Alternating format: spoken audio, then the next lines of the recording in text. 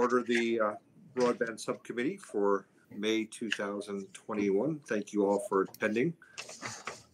Normally, I'm 100% failure about keeping short meetings either at the town or county level, but we are gathered here today mainly as a subcommittee to recommend a contract to the EDC committee as a whole, which is meeting at 5 o'clock today. Hi, Linda. So we have been, and I have been looking at each one of the federal, state, and local announcements on broadband and broadband funding. Michael Tucker and I have been reviewing them all together and trading resources. And while we see progress, nobody has actually pinpointed any of the particular money pots towards broadband with any particularity or amounts. And that includes at our town levels and county levels. I will say at the town and county level, there seems to be a lot of enthusiasm about approaching some of the broadband holes in the county. I, of course, would like to keep the discussion at the state level and have them write the checks first and save our money for PJ's other sources and uses. But we're going to keep putting that down. And one of the things we need to help us when we get a little bit more clarity on the funding resources is mapping at a more granular level and a survey of the county's current broadband situation. And in that regard, we've looked at 2 or 3 vendors and had presentations.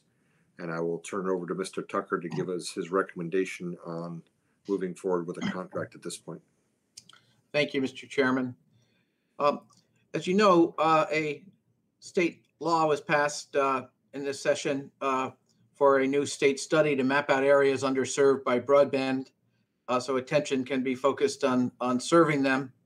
It was a $3 million study will be conducted by the PSC with a report due, and buckle up, by May 16th, 2022. Launching the study is one of the provisions of the Internet Access Bill that provides the low-cost service for those in need. We have been looking at the gaps in the maps and the funding for, as Supervisor Riley has indicated, and especially as it's been included in the CARES Act and the Recovery Act. And we believe that it's critical to get ahead of the game so that both the Broadband Committee and the Economic Development Committee, chaired by Supervisor Bury, to get ahead of the funding stream so that when it is announced, we're not trying to figure out how we would use it, because those who would have a roadmap as to how they could spend the money will be in a much stronger position in terms of accessing it when it begins to flow. We did receive a proposal from MC Fiber Services. It's a group of retired broadband and internet telecom executives who have proposed that they provide us with an executive summary, Google Earth files with route maps for countywide networks, dwellings unserved by the 100 MB service level, and new construction required to fill gaps at that level. A report on the broadband situation in each town, identifying areas lacking service in Excel by road and census tract. A layer of Google Earth files will identify those areas. They'll hold one public event in each town if requested for comments and input. They'll identify options for filling gaps in service. The report on the plan of existing service providers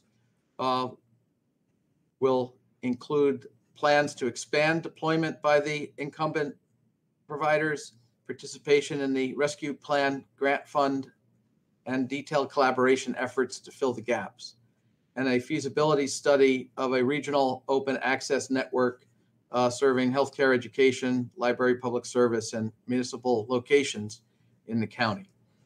The consulting team has a vast experience in broadband solutions and has offered to do this for $30,000 payable on acceptance of the study deliverables. The fee should be a reimbursement grant with a funded application. It's an 8-week proposal.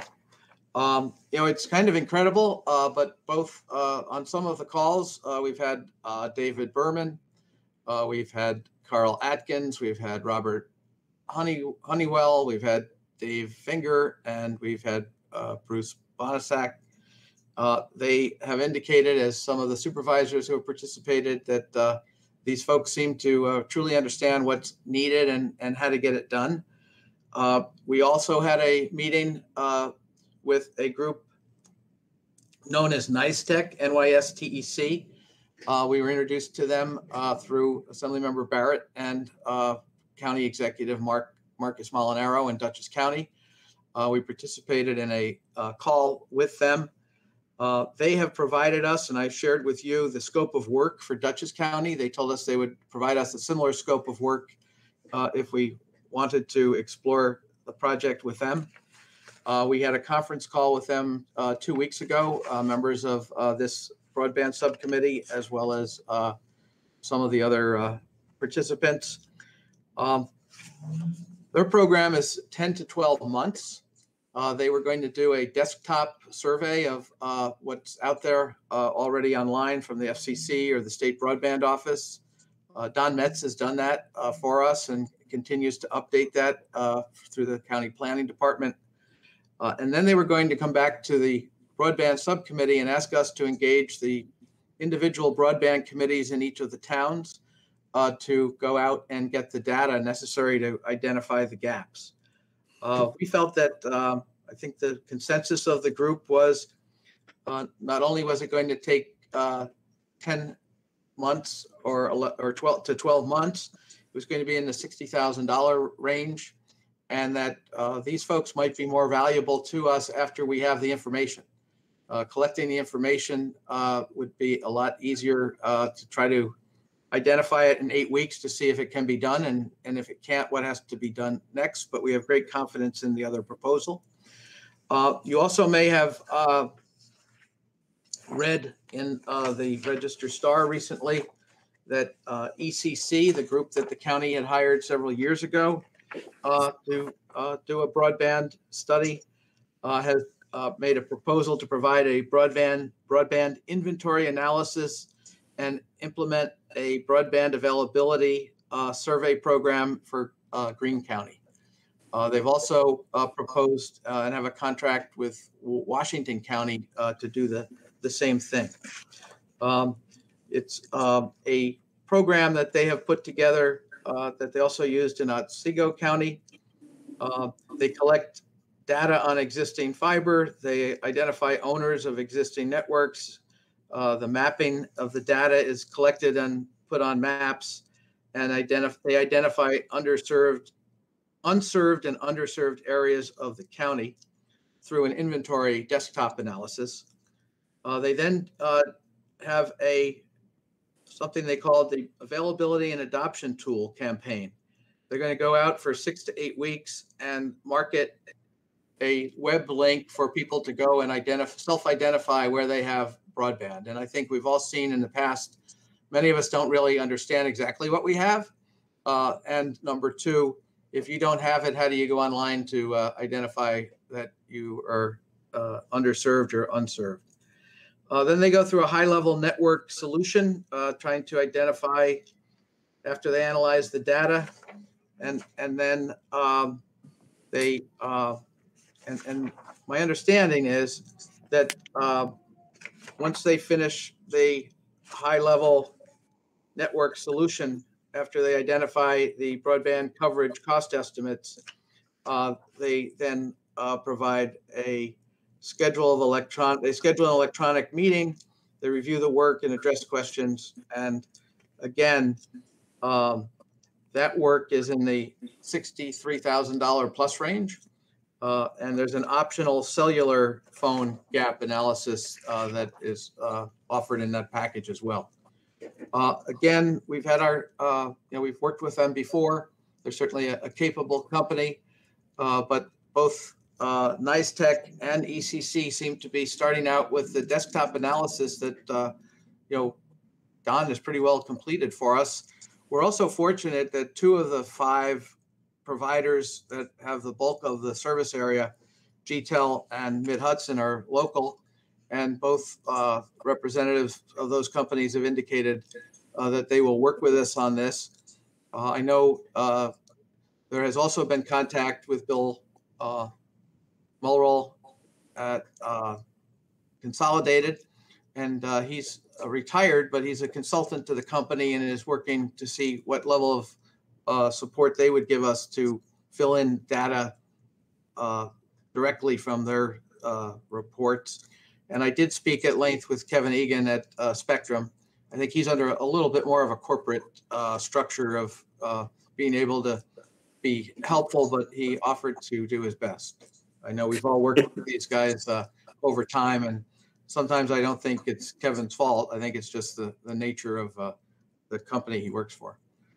So, I believe that, we could move very quickly. We could give if this group recommends it to the full committee.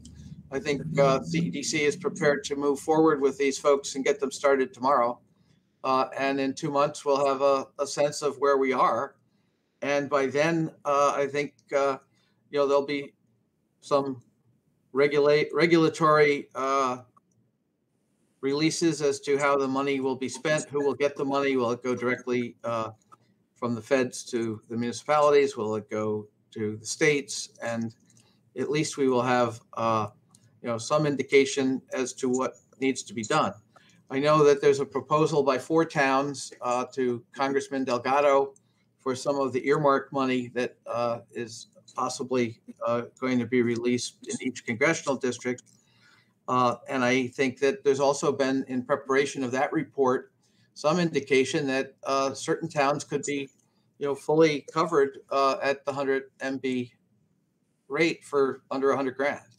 And so I think the better we know where the gaps are and what the costs are going to be, and recognize that there will still be some places that may never be able to get it for that last mile. We at least be able to move forward. So, on behalf of the working committee to this subcommittee, I would like to propose that you approve the $30,000 study proposed by MC Fiber Services.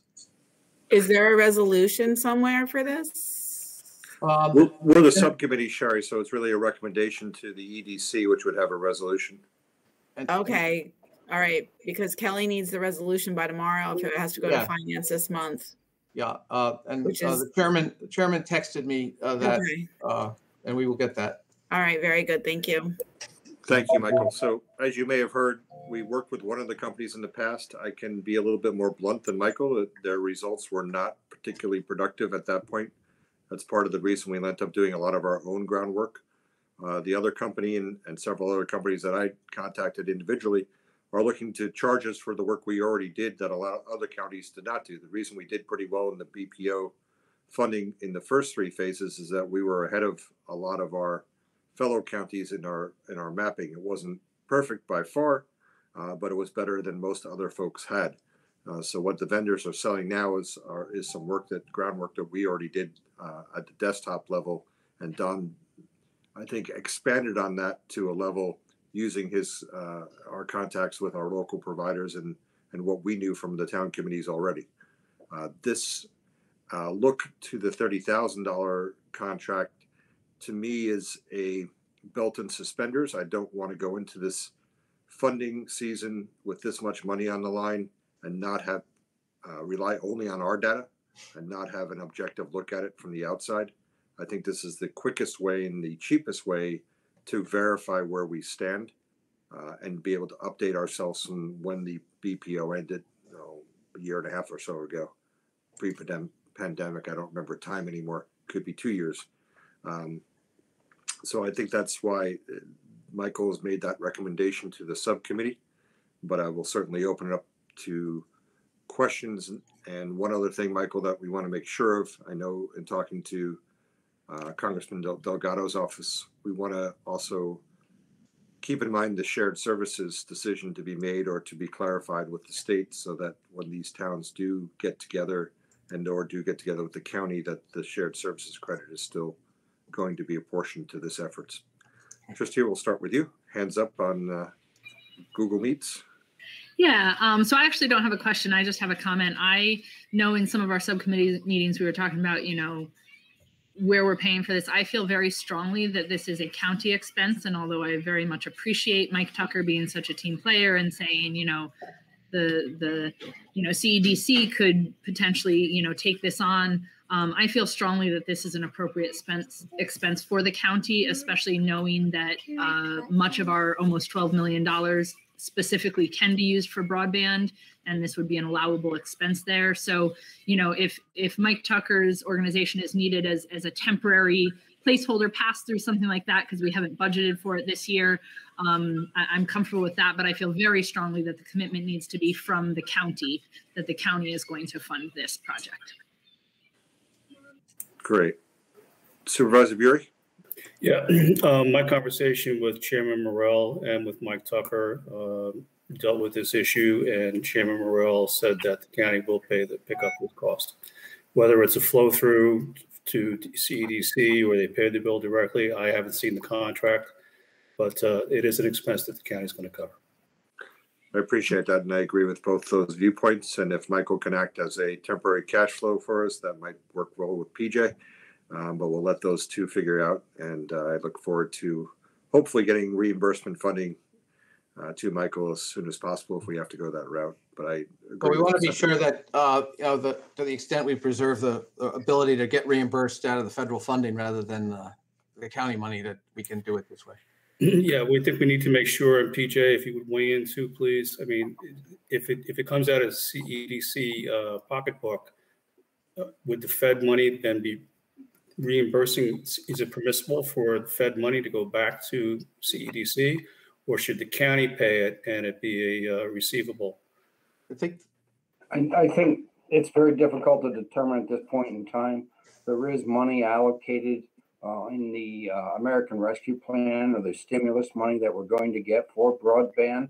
They're looking for the counties, obviously, to expend money. They don't want it just sitting around.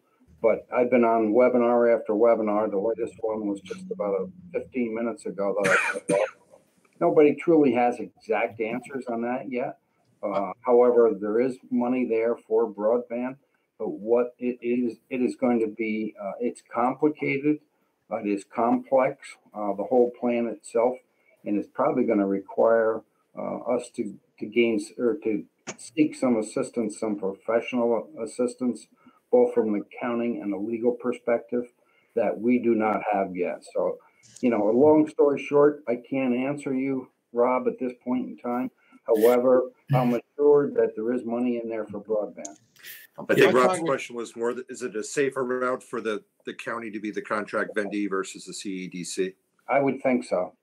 But although in this stimulus money, we are going to be allowed to contract with a third party, CEDC. I would suggest that you contract with us and we subcontract with the provider. That's correct. That way we're reimbursing a contract. It may not be the direct contract. Right. Because we are going to be allowed to contract with like Mike's CEDC. But otherwise, I don't see how you could reimburse us if it was a direct county expense. Right. Yeah. Okay. Thank you, gentlemen. Any other questions on the vendors that people have talked to? Christian, you had your hand up. Well, Hillsdale is in consolidated territory, and you had mentioned the other two, but that you would be working with a retired individual, Bill Mulrine. So I just wondered how confident you are that Consolidated will be working directly with this study and participating fully. I know that Dave Finger had some conversations with Bill, and Bill was going back to the company to try to validate that. But what these consultants are talking about doing is, to the extent that the mapping, which is in pretty good shape, doesn't have the answer, they're going to get in the car, and they've got about a couple hundred hours of time for someone to go and actually physically look at polls to see what's out there. So it's based on the fact that no one's going to help us. And to the extent that we can get them to help us, it will make it go quicker and more reliable. Bill's not under the gag order that our contact at Spectrum is under. That said, Consolidated has been more aggregate and generic in their data sharing than they are granular. And the reason I like this proposal over the other two was that it did have some legwork budgeting to actually go look at installations at the ground level versus trying to figure it out from the internet sphere. Thank you. So Chairman Riley, do we need a motion out of this subcommittee to send it on to economic development, or will it all be done there? Well, what we need is a recommendation so Chairman Bury can say that the expert committee on this met with representatives of the county, that the representatives of the county outside of the Board of Supervisors did speak to these three vendors. Those recommendations were brought back to this subcommittee. The subcommittee is now recommending to the EDC this particular vendor. So I would do an informal vote to see if there's any objection to recommending this particular vendor to the EDC as a whole. So I'll make a motion that we recommend to the Economic Development Committee Mr. Tucker's proposal as presented today. Thank you, Trustee. I will second that. Is anybody against that recommendation? So, Robert, you have a full recommendation of the subcommittee to go forward with the contractual process. Thank you, everybody. Thank you. We have 5 minutes to spare if anybody else wants to talk broadband. Otherwise, we'll give everybody a bio break before we link back onto the same link for the EDC. I just want to thank you all for your hard work. Thank you. Thank you, everyone. Thank you, Mr. Tucker, especially. You spent the most time on this. All right, so Mike, you're going to be doing the resolution for this? Supervisor Knott would say it's my job. Mike, you're going to do the resolution for this? Yes. Yeah, we won't have it written for the EDC, Not for but the we'll next have meeting, but for it, finance. by tomorrow for Kelly and Sherry. Come on, Mike, you've got 5 whole minutes. You can't get the resolution up and... I can dictate one in that time. I can, but you know, I may have something else I need to do before then. Thanks, guys. I'll see you in a few Stay minutes. right on this link, Supervisor Bury, or it's a different link? I thought it was a different link. It's a different link, yes. Okay, thank you, Sherry. We'll Thank see you. you. Thank you, everyone. Motion to adjourn. Can I get a second? Ron? All in favor? Aye. Without objection, so ordered. Thanks, Ron.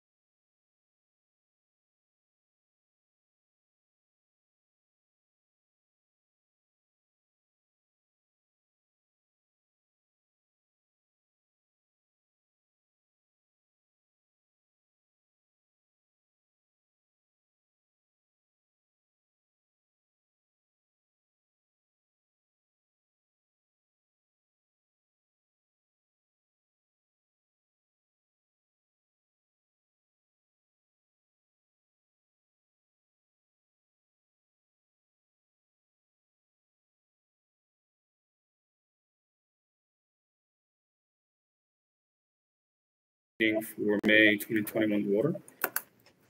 And Mr. Tucker, please. Good afternoon. Thank you, Mr. Yes. Chairman. I included in your packet a link to our 2020 audit. UHY is Urbach Hacker Young, which is the successor firm to Patterson Koski. They conducted an independent audit of CEDC through December 31st, 2020. Our assets were at 3.6 million, increase of 66,000 over the previous year. Our total revenue was 893,000, but we had expenditures of 1,170,000, and for a negative operating balance or negative operating net income of $277,000 compared to positive $595 the year before. The reason for this was primarily because we were not able to book the $68,000 in PPP money that we had received against our expenses for 2020 because the forgiveness wasn't until January of 2021. And so we also increased our loan loss reserve by 100,000. We've got a very good loan portfolio, but we felt, not knowing what we were going to be going into this year in terms of our $2.6 million loan portfolio, where we have $1.8 million out on the street, we increased the loan loss reserve, and the accountants make you take that as an expense.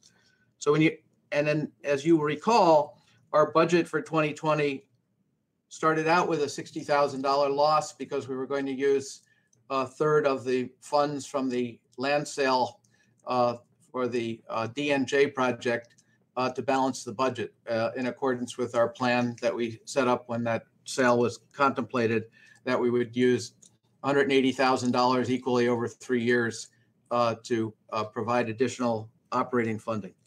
So when you make those adjustments, we had a loss of 48,000.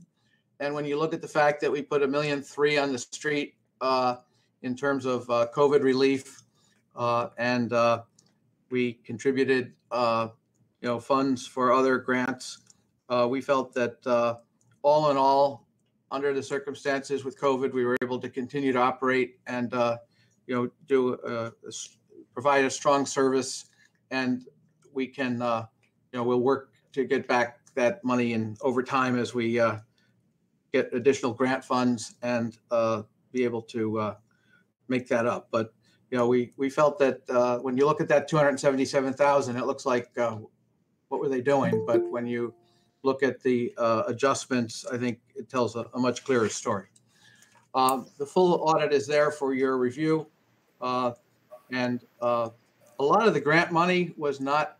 It was done through fiscal agency agreements, so it didn't hit our income or expense anyway, because we were doing it as a service.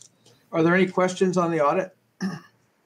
Mike, I just want to say that you guys, CEDC, did a tremendous job during the course of this pandemic. We had no idea where we were going in the beginning, but you steered the ship, and you and your staff did a commendable job. So thank you.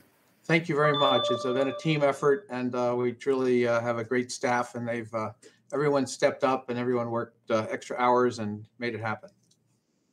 With respect to our finances for through April of 2021, we're on budget for income. Our expenses look a little off because of timing. Early in the year when you have memberships to groups like Patterns for Progress or the Chamber, we didn't actually do the monthly budgets to time the payments. And we also have $63,000 in PPP money this year that we haven't booked. So we're very fortunate to be able to qualify for both 2020 and 2021 PPP, and to the tune of about $125,000 between the 2 years. If there are no other questions there, we can move to the Commerce Park. But if there are any finance, here's our annual report. I did provide that in the packet as well.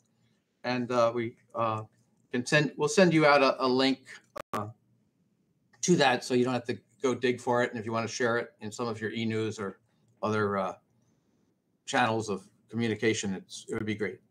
Are there any questions on the finances? On the Commerce Park, our board approved, and our chair will be signing the easement for the county sewer easement. We did have to submit that to the authority budget office before we can transfer any land, and that time frame is up. So we will get that signed and over to Rob Fitzsimmons' office this week. We did have, as you recall, an offer on a land sale for Lot 8. We just were advised on Friday that they did pay for 2 option extension periods. They're not going to pay for the third, but they do believe that the developer believes that the company that's looking for the project will come back to us. So, it will be back on the market for someone if they show up. The good news is that when you go through this process, you get everything ready, and we now know what we have: marketable title, we have a title report, we have a survey. So if it wasn't, and they paid us over $10,000 in earnest money, so that we would hope that they would be the ultimate purchaser. But if not, we're in better shape than we would have been, not having had the opportunity to work with them for a potential sale. So we'll keep you posted on that as we move forward. You will need to approve, as will the full board, the transfer of that property to us when we have a final purchaser and a proposed contract. Are there any questions relating to the Commerce Park?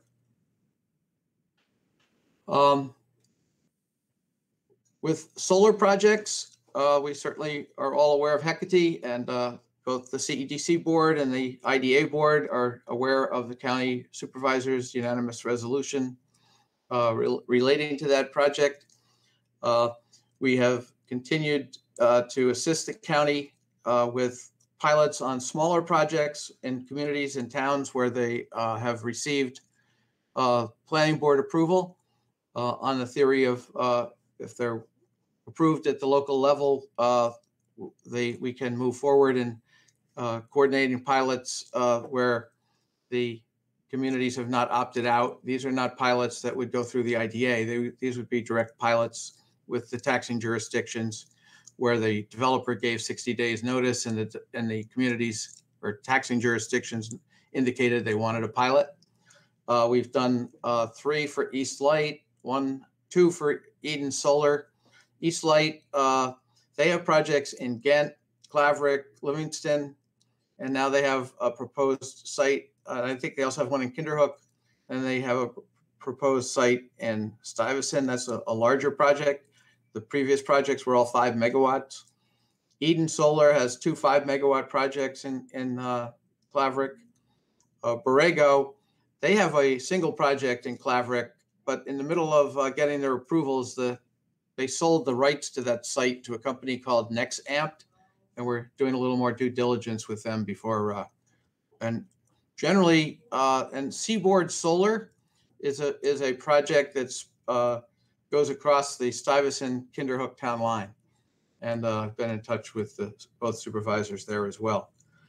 What we've done in terms of representing the county on these pilots is we wait until the 2 other jurisdictions have signed, so that we don't get out ahead of the local approvals and the home rule guidance for the projects.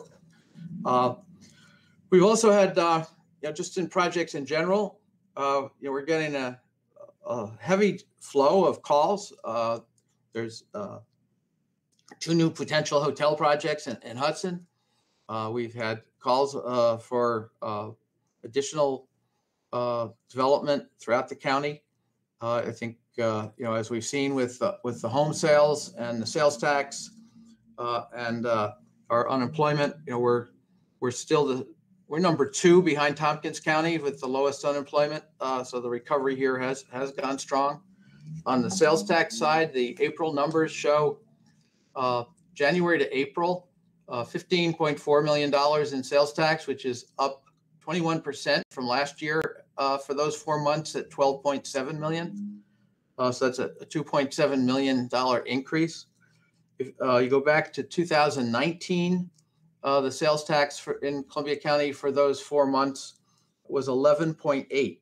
So we're 3.6 million ahead of 2019 for those 4 months, and we're 2.7 or 21% ahead this year. On home sales, the numbers are also quite impressive. The number of new listings is up 76%. So people are starting to realize that there are buyers out there. And so just in April alone, new listings last year was 60. It's 106 now. Closed sales were up 35% in April, 48 closed sales last year, 65 closed sales this year.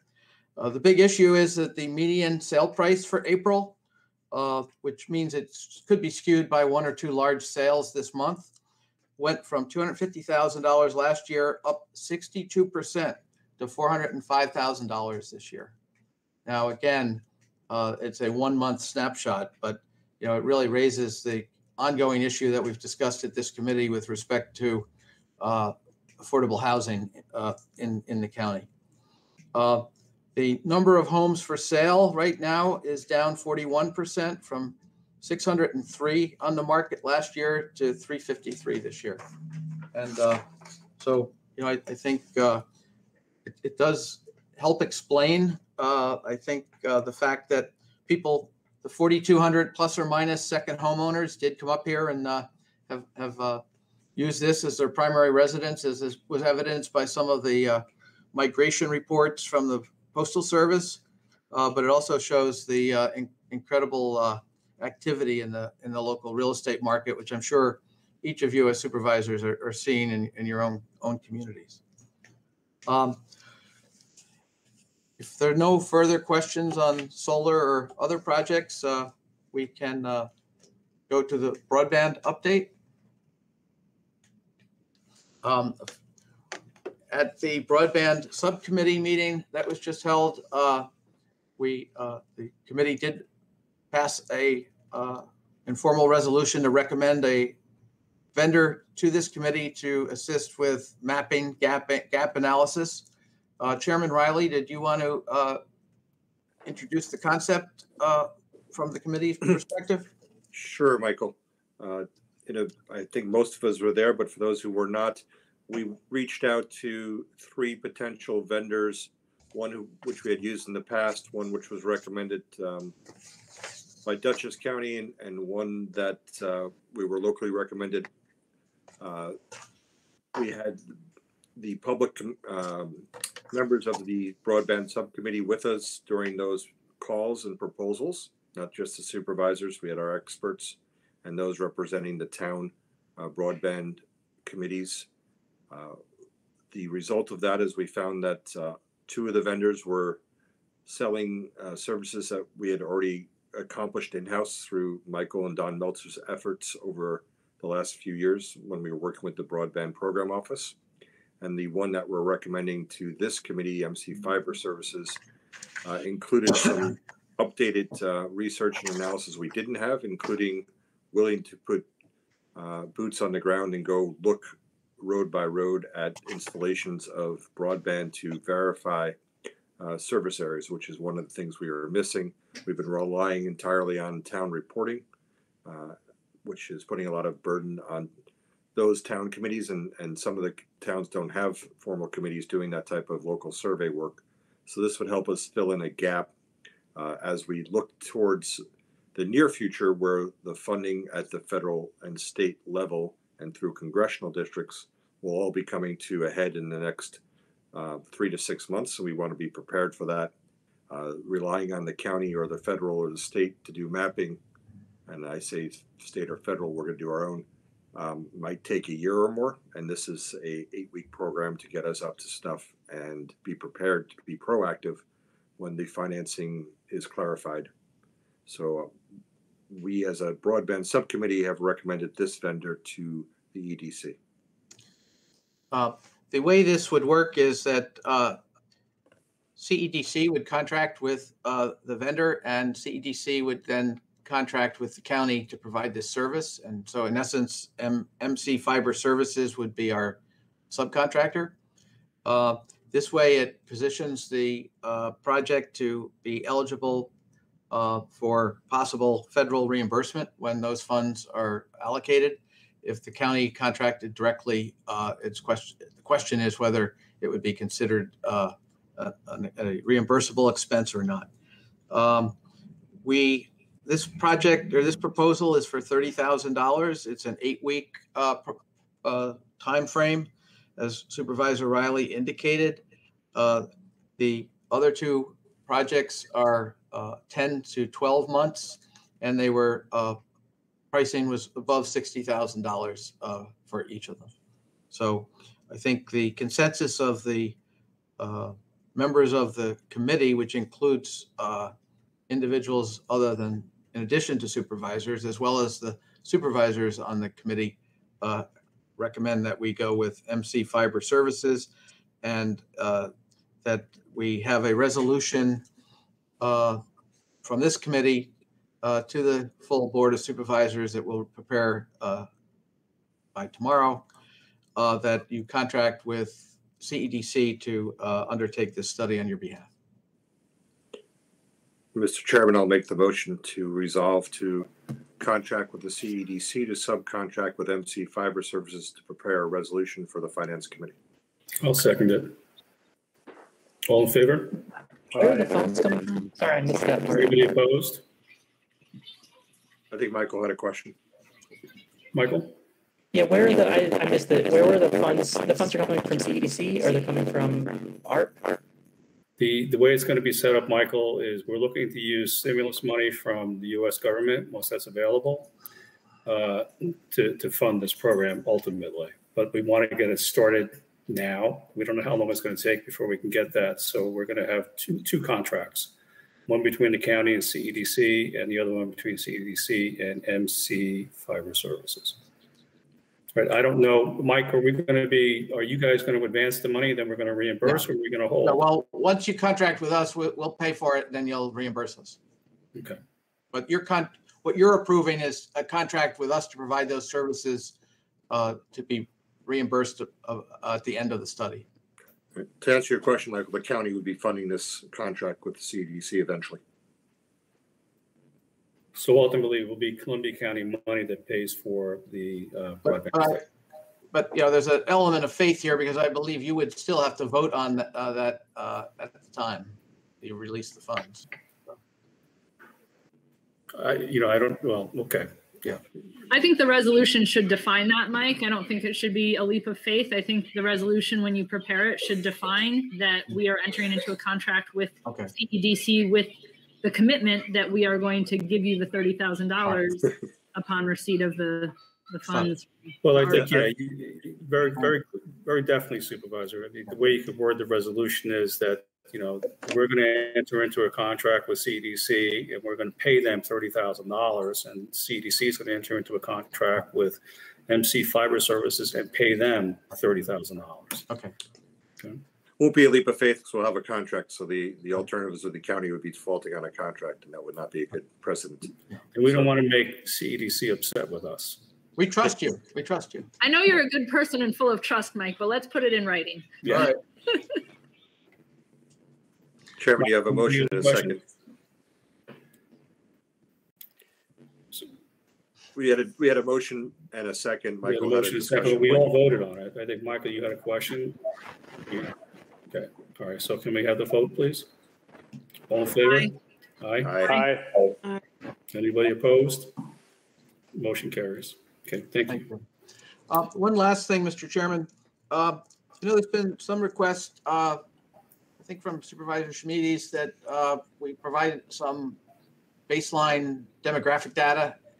And I can send to all of you again a email that includes links that provide census data for each of your towns, as well as the county and the city.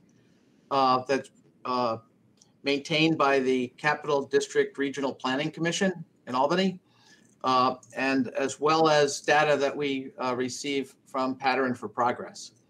We could, we're in the process of doing an update to the CEDC strategic plan as we come out of COVID to redefine how we can help businesses do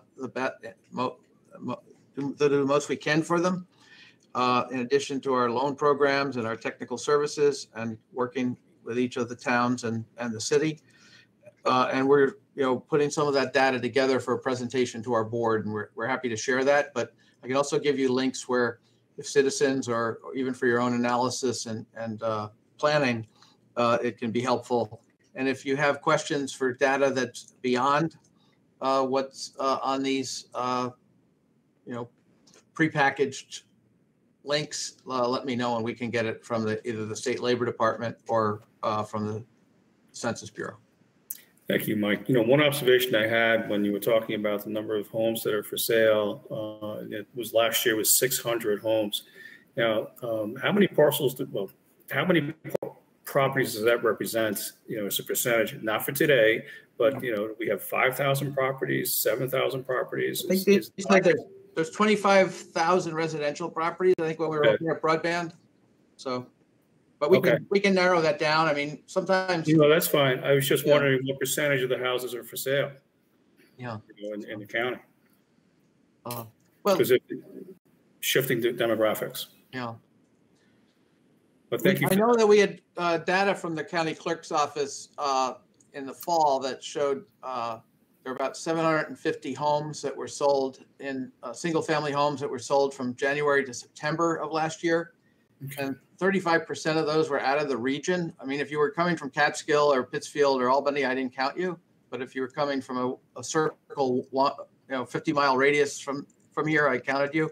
And 35% of the purchaser's address, the grantee's address was out of the region.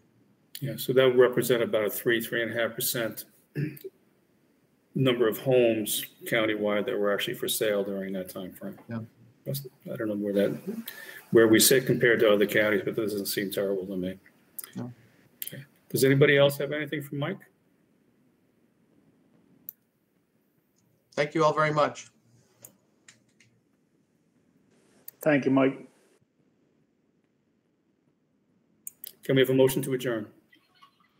So moved. Seconded. All in favor? Sherry had something. Sherry? Hold on one second. There was something in the file Kelly had left for me, the Columbia Green Workforce Development Board reappointments for July 2021. Do those need to be done? Or are we having a meeting next month? Well, we're having a meeting in July. We didn't get this stuff. We didn't get this stuff yet. Okay, because this was dated March 24th. Oh. And it's reappointing John Rutke of Ginsburg's, Deb Tuttle of Pretium, Scott Brazzi, Jim Lappin, and Susan Gallagher. Did we do that already? We haven't done that. I don't remember doing that. Let me ask you a question. When are those appointments in effect? July 1? It says the Columbia Green Workforce Board has 5 representatives that need to be reappointed for 3 3-year terms by July 1st, 2021. Can we do a special before the board meeting in June? That's entirely up to you. I mean, I don't know, folks. This was not on your agenda. How do you feel about making 5 appointments right now? Chairman, can I ask you a question? Is there a process where we interview, or do we just reappoint? If the process is just that we're reappointing the 5 people, then we're reappointing those 5. So I'm comfortable making that motion. Okay, 1 second, hold on. And there's, just so you know, there's they still have several business representatives vacant at this time. So again, they're hoping to get some recommendations to fill this. So it is, I think, imperative that these people do get reappointed to the board.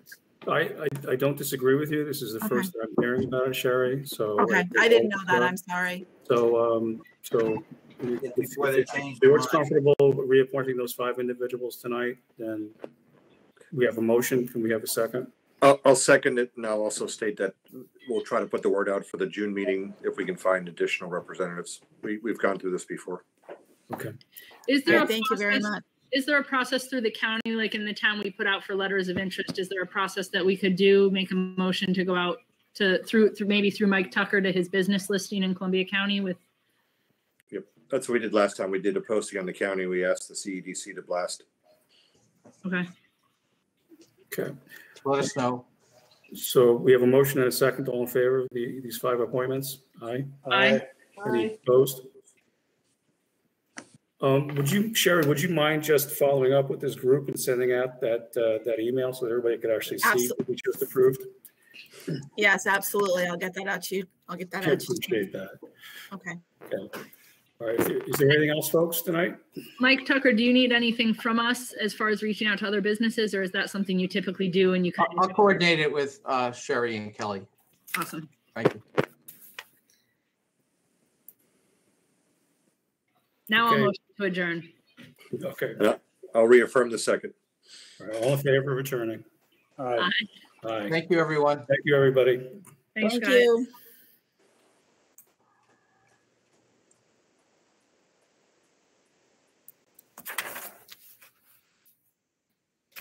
Got that, Oswaldo?